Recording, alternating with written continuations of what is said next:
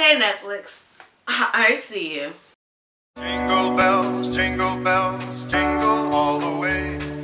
Oh, what fun it is to ride in a one-horse open sleigh. Merry Christmas, guys. It's been so long. Okay, so it's been since October, but it's been so long since I did a movie review or anything on this channel. I'm sorry, I've been busy. I am working on a Christmas short for you guys. It's going to be super duper simple. I just got to get 2 of my friends over here to do it with me, and then I'll have it done and it will be up on YouTube and Vimeo. And when it comes out, please comment below. Tell me what you like. Was it awesome? Was it whatever? Just please watch it and then share. And of course subscribe. And click the bell. And comment. And thumbs up and all that good stuff. However, enough advertisements. So Netflix decided to drop a new film that apparently blew up. And it's now like one of the biggest things on Netflix at the moment. It's called The Christmas Chronicles. We know Netflix likes to come out with original content, and the original content is pretty amazing. Well, with the exception of Death Note.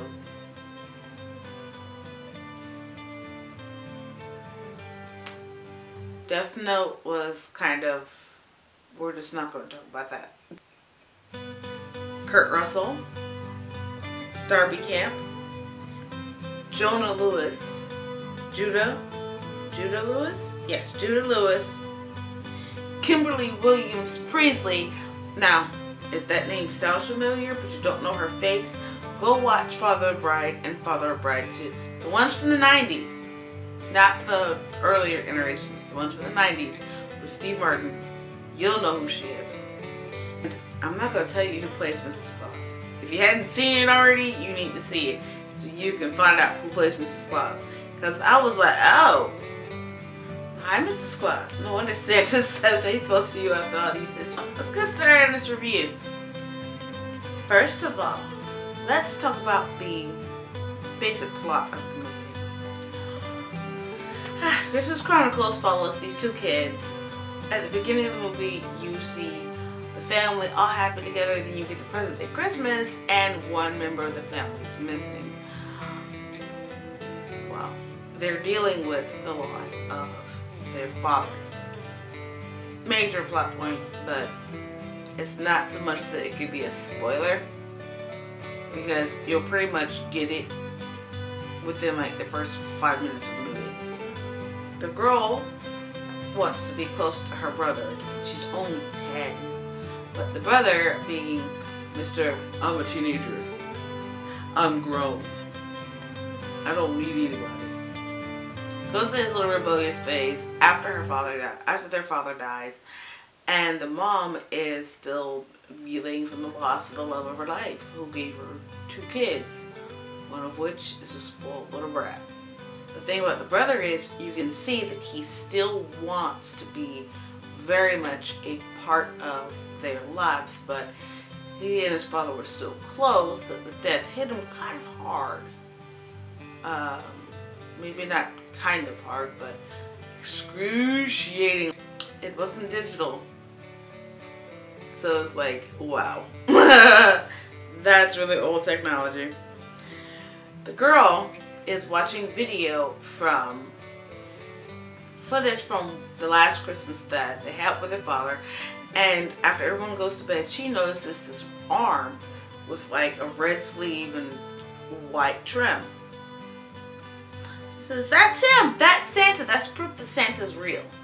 So she convinces her brother, well, she blackmails her brother into helping her set up the camera to record Santa. This is gonna be fun. in the act of leaving presents for them on Christmas.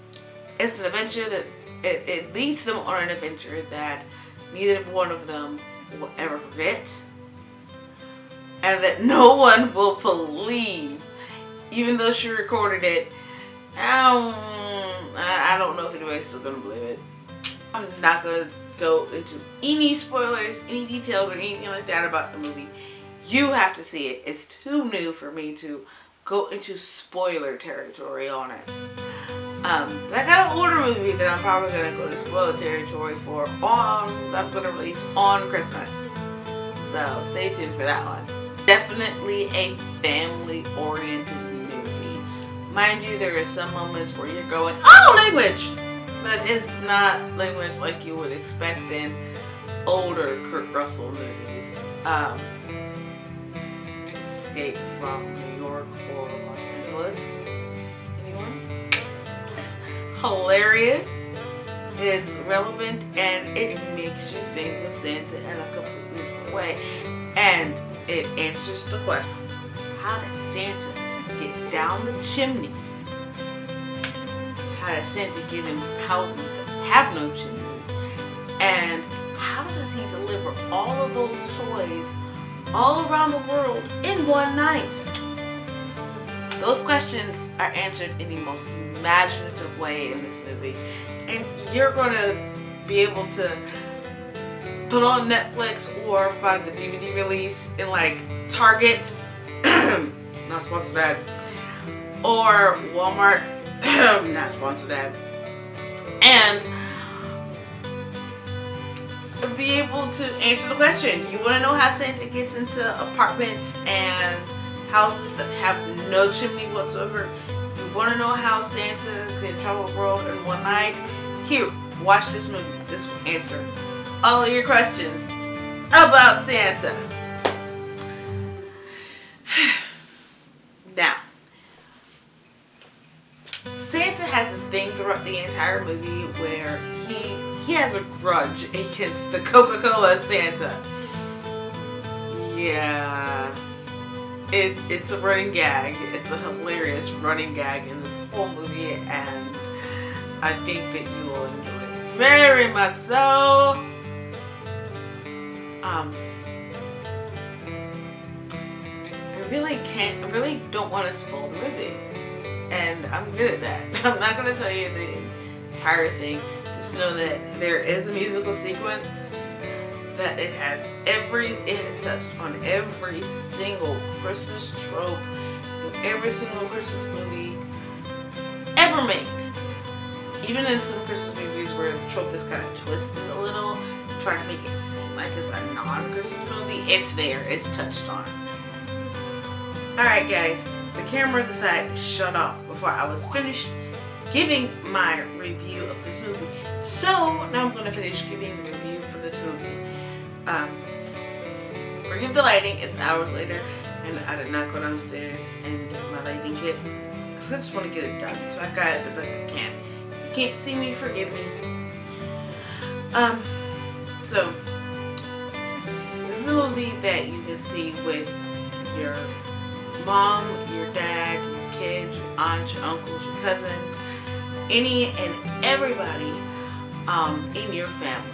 So if you have a movie night coming up and during this holiday season and you guys want to watch something, that is new, something you've never seen before, head over to Netflix, put on a Christmas Chronicle, grab a pack of Cokes, grab some popcorn, some movie candy, sit down and relax, because I'm going to give you the rating that I gave this movie. I give this movie a 4.5 out of 5. Why am I only giving 4.5 out of 5? All of the holiday movie tropes that are in the movie.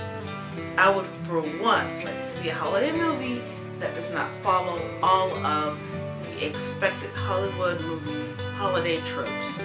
Just once. For once, I would like to see a holiday family movie that doesn't have those. So have you seen the Christmas Chronicles yet? If you have, what do you think of Kurt Russell as Santa Claus? Were you surprised to see who Mrs. Claus was? Don't tell people who Mrs. Claus was until maybe January to give everybody a chance to see the movie on Netflix. But what are some things that, what were your favorite parts of the Christmas Chronicles? What were not your favorite parts of the Christmas Chronicles? Let me know in the comments below. And while you're down there, subscribe, move over, ding that little bell on the notifications so you can get notified whenever I upload a new video on this channel. And believe me, in 2019 there's going to be so many new videos. It's going to be fantastic. Share, give it a thumbs up, and come back next week actually, for another movie review. Check out my social medias, Facebook, Instagram, and Twitter. Instagram mostly has the behind the scenes of everything that I do, so you may want to check that out. And I will see you guys next video. Be kind, be brave, be awesome, and go out and create. Bye, ladybugs.